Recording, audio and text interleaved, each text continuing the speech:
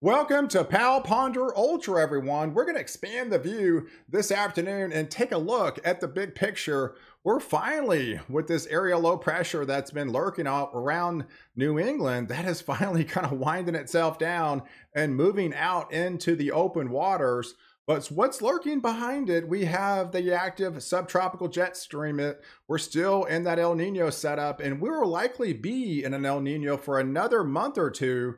That likely will set the stage for a very active April on the severe weather front. And our next storm system is moving ashore. And as it ejects outward, it's going to spin up an area of low pressure highlighted across Nebraska here. That's where we could set the stage for a slight risk for severe storms. It's been highlighted across Nebraska as well as into Kansas. But a much more potent system is already starting to come together, and that's going to be diving south and eventually eject outward into the plains and set the stage for a multi-day severe weather outbreak potentially as we head into Monday, Tuesday, and Wednesday of next week. So I appreciate all my subscribers out there. This is my bonus channel, Pal Ponder Ultra, so make sure you hit the subscribe button and you're subscribed to this channel as well. I am going to be doing 3 videos a week going forward on this extra channel, so make sure you hit the subscribe button and follow along with all my breakdowns. So here's the setup on the surface map going into Saturday afternoon. There's the area of low pressure. We'll start to deepen up there into northwestern Nebraska. That's going to set the stage for an additional renewed threat for showers and some severe thunderstorms. Could be a damaging wind threat. Some isolated tornadoes is definitely can't be ruled out the closer you get to the area of low pressure into Nebraska. But as you can see further south, with that limited moisture supply coming back from the Gulf of Mexico, as you get into Oklahoma and especially there into Texas, it's not going to be much of anything because it's mainly going to be right around that area of low pressure. And as this continues to push off to the east, it is going to wind up, that low pressure can, as it winds itself down, it basically expands. And as it expands, it's going to push a kind of a squall line, if you will. It's just a marginal severe threat squall line, not really terribly too concerned. These are stronger wind gusts that could be highlighted across, Wisconsin, back through Illinois, highlighted across Louisiana, back there into southern Texas. What this main system is going to bring is a lot of heavy winds coming across into the panhandle. We could be looking at an extreme wind gust of 60, maybe 70 miles an hour, and even higher of that in portions of Colorado. We do have a high fire danger in place and also high wind warnings and watches for a good part of this region, with much of this area, even down into West Texas, picking up those very high wind gusts.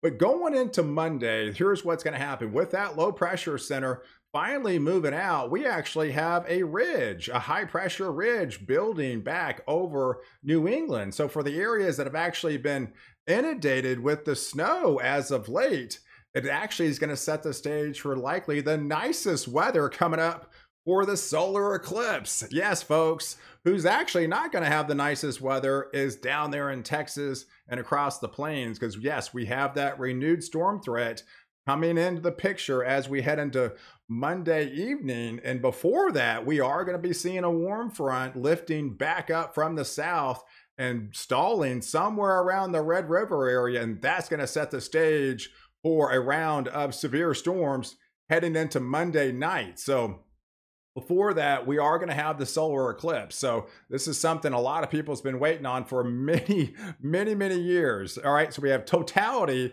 expected in South Texas all the way down to 4 minutes and 26 seconds. You can see from the latest blend, we do have a 73% chance of seeing cloud cover during that 1 p.m.'s time slot when the eclipse is expected to happen.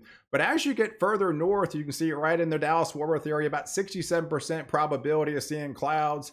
But as you get away from that southwest wind and start to get closer to that ridge down there in southern Illinois, now you're only talking about a 25% chance of seeing some cloud cover to view the eclipse.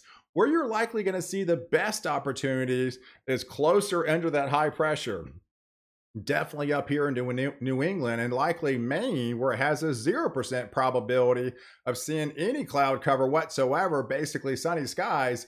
You're going to see full-blown totality, no question about that. But I'll be updating this every day as we get closer to the eclipse, which is on Monday around 1 o'clock. So, but what more concerning after that, with that warm front that's going to be lifting northbound, that will set the stage for a very wet, soupy air mass. It's going to be locked over the south and much of the deep south there into the southern plains.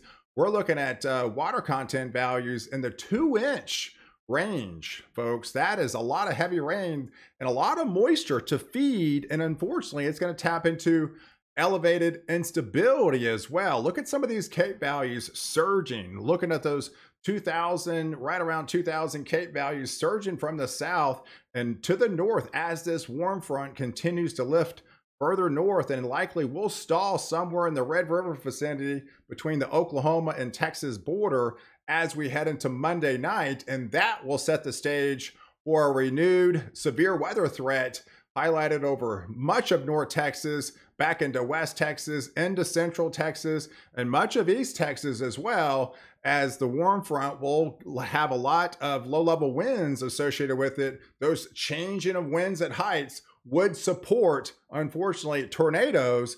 We're going to have some colder air aloft, so that would support some bigger size hail, especially with that instability moving in. So very concerning setup as we head into Monday night, especially with these dew points, these elevated dew points continuing to surge out of the Gulf, and even the low 70s. That's actually the highest we've seen so far this year with the storm system coming in. So it's got an abundance amount of moisture to supply to tap into an elevated instability, and that always spells trouble with intense updrafts of all three modes of severe storms.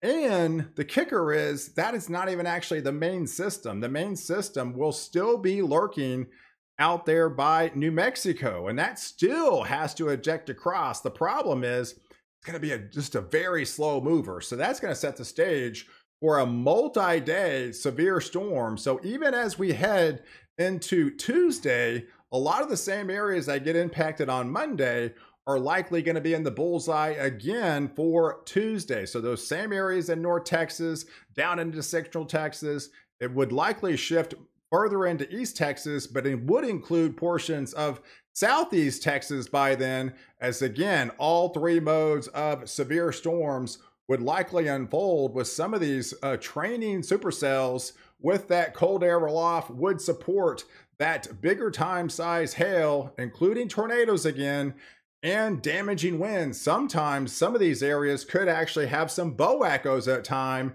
and those would support some 65, possibly 75 mile per hour wind gust as these mesoscale convective systems race across and dive to the southeast with that slow moving trough that will be moving across. That always sets the stage for a flooding event. So I would imagine by the time we go into Tuesday, this area is going to be under flash flood watches, because we are looking for an extended period of time.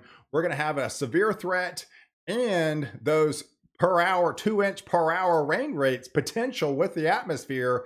That's always concerning, would likely induce flash flood watches across much of Texas, much of Oklahoma, and then going into the southeast, especially as we go into Tuesday night and Wednesday. And if we look at the breakdown on the hazard map outlook, yeah, it's pretty intense, folks. As this system comes across, it's going to set the stage for higher winds that'll move across, but especially as we head into the 8th, the 9th, and the 10th, we got a multi-day, 3-day severe weather storms breaking out. Not only that, also heavy rainmaker from April 8th to April the 11th into Texas, into Oklahoma, into Arkansas, Louisiana, and much of Tennessee, back into western portions of Kentucky, into Mississippi and Alabama. And as this continues to move across, as we get into the 11th time frame, it will likely be highlighted over Georgia and portions of Alabama by then. But look at the rainfall estimates just over the next 5 to 7 days, folks. That's a lot of heavy rain will likely be coming for a good part. So we have the first system that comes across, very limited moisture supply with that one. Does leave a swath of rain, especially around the where the low pressure is, and lighter amounts further south. But it's the more concerning system that comes through on Monday, especially into Monday night, will set the stage for rounds of severe storms and heavier rain. So if you look at the map here, those are easily widespread 4 to 6 inches of rain highlighted across much of the eastern side of Texas, back into Louisiana, into Arkansas, as well as into Mississippi.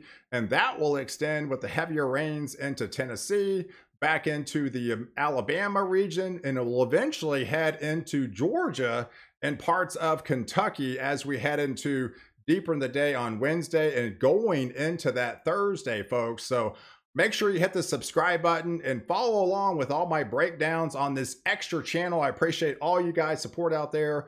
And catch me in the next update where I protect you before and after the storm.